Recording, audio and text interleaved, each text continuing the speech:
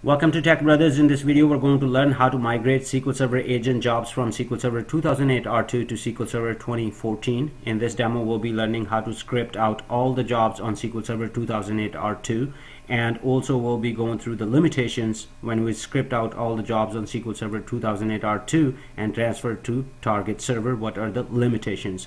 And finally, we'll be running our output script, the script that we created on our source, and taking it to target. In this case, the target would be SQL Server 2014. So here's my SQL Server. This server has my SQL Server instance 2008 R2 right here. In order to go to jobs, you need to expand SQL Server Agent right here and click on jobs. Keep in mind that you can also expand right here when you click on plus sign, and all the jobs will appear right here. But on the right side it says Object Explorer Detail. If you don't get that, let me go ahead and close that.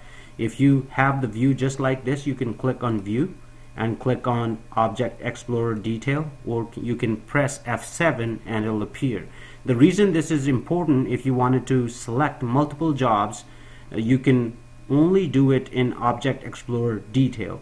If you right here, let me go ahead and press Control and hold, and I'm trying to select multiple jobs in left pane right here in Object Explorer, and I'm not able to do that. However, if I go in Object Explorer Detail and I press Control and hold, I'm able to select multiple jobs.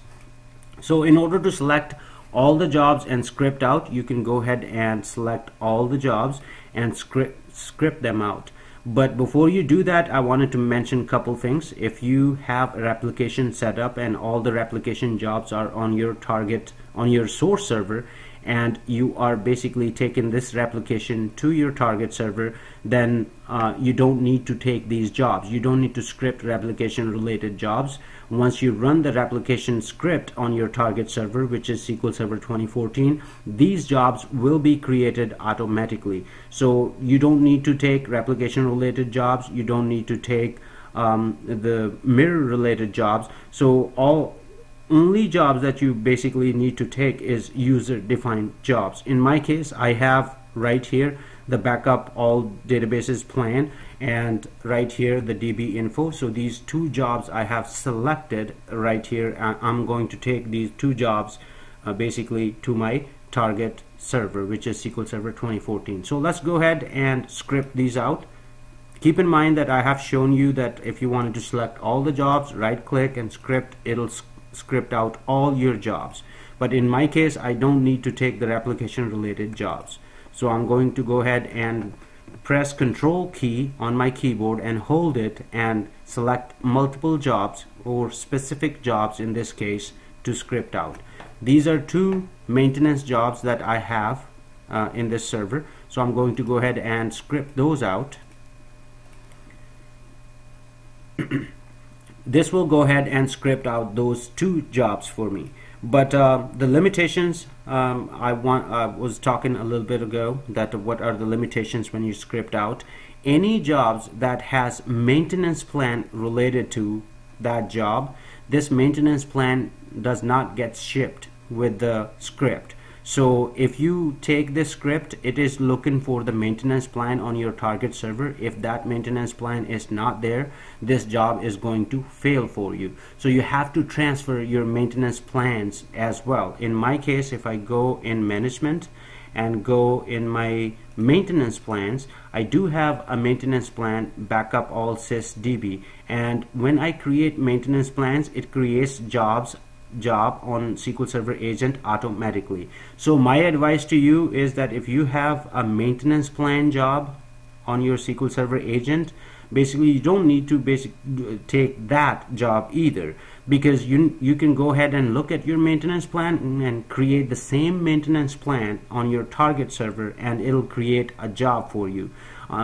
It'll take right amount of time. You can in SQL Server transfer maintenance plans from one server to another, but it's really time consuming job. If I would be at your place, I basically will take a look at my maintenance plan and create the same maintenance plan on my target server. So in my case right here, if you look at the script that it did script the maintenance plan right here, it's looking for the maintenance plan.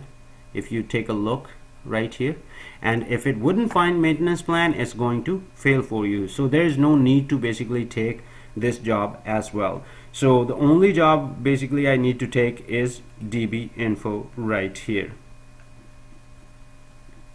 So I can go ahead and script, just copy this script, which is DB info. Let me make sure that I have selected everything.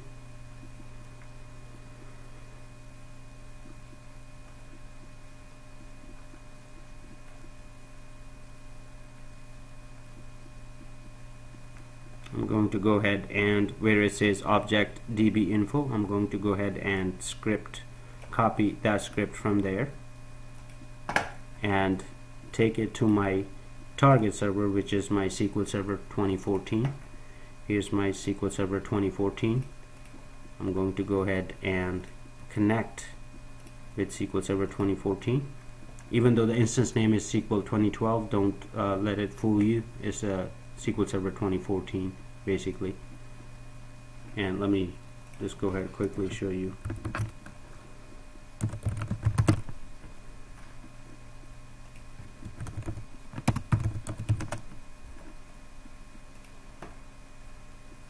As you can see, that is Microsoft SQL Server 2014. So let's go ahead and run this script that we just copied.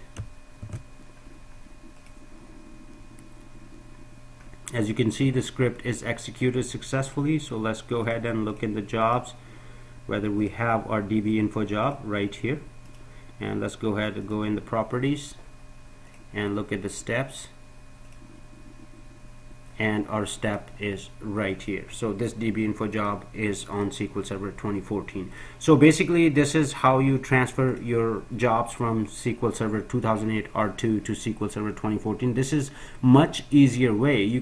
There are other ways to transfer jobs from SQL Server 2008 R2 to SQL Server 2014, but this is much easier way, and I hope this demo helps.